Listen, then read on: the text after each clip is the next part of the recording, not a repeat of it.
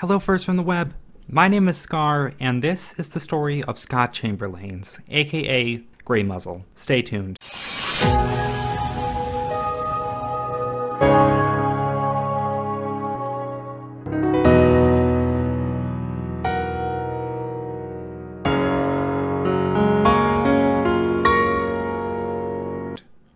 Furries are weird. This is not something a lot of people shy away from. Furries are weird, and we know it. Weird enough that this fandom has, over its long history, developed its own slang and lingo. Just with normal language, terms get created and left behind as time marches on.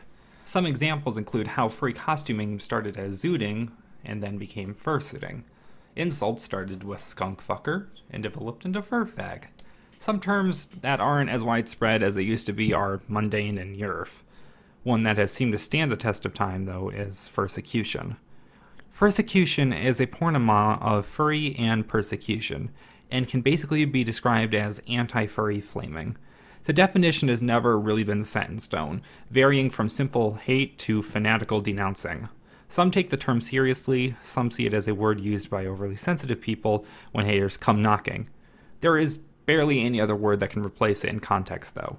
This is a story about the purest form of Fursecution.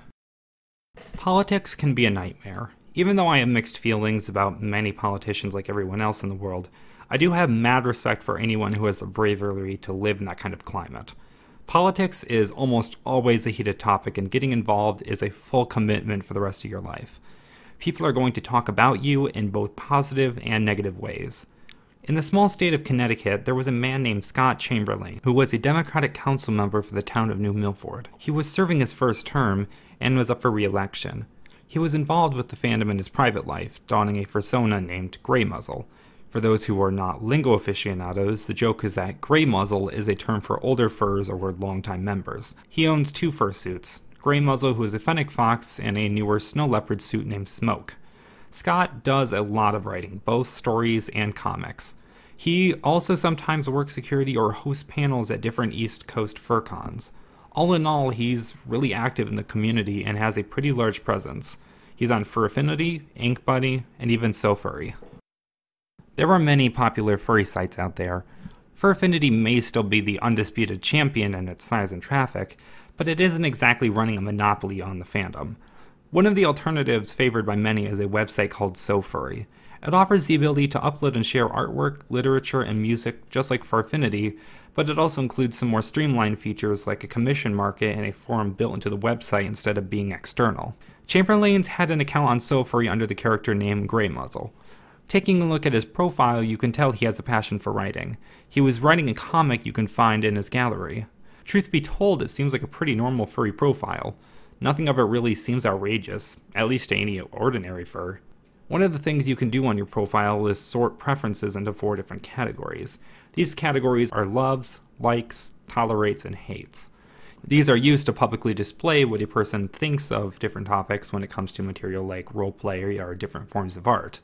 Chamberlain was public about his involvement in the fandom. To anyone who looked, it wasn't really a secret. A resident of New Milford posted a screenshot on his Facebook of Chamberlain's likes and dislikes page from SoFury. Listed under his tolerate section was rate. This did not set well with some of the other politicians in residence. His re-election was basically in the dumpster. Before long, Mayor David Gronbach was calling for his resignation. He told the New York Post, quote, "As public servants, we are held to a higher standard, and Mr. Chamberlain's apparent posts do not meet that standard," unquote. The mayor would receive his wish as soon Chamberlain would announce his resignation. While the story didn't see widespread attention inside the fandom, it was picked up by a bunch of websites including the New York Post, The Cut, Bleeding Cool, and God, a lot more. A good amount of the sites did their trademark sensationalizing of furries, turning this into another event of bad publicity. Chamberlain expressed that he tried to keep a positive outlook and was committed to the people of the town.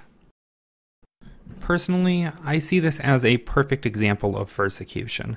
I have heard this notion from some other furs over the last few years that furries have a much better reputation among the public than we used to.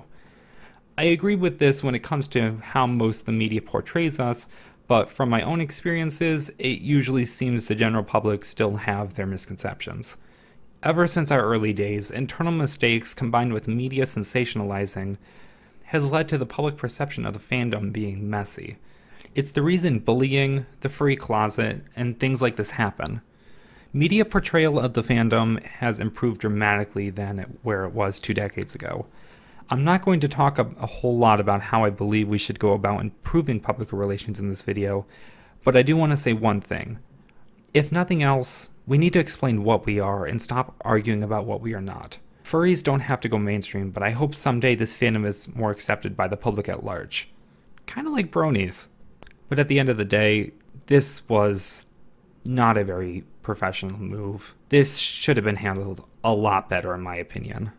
Anyway, this was the story of Scott Chamberlain's. If you haven't seen it yet, give my second video on Kiro that just released a watch.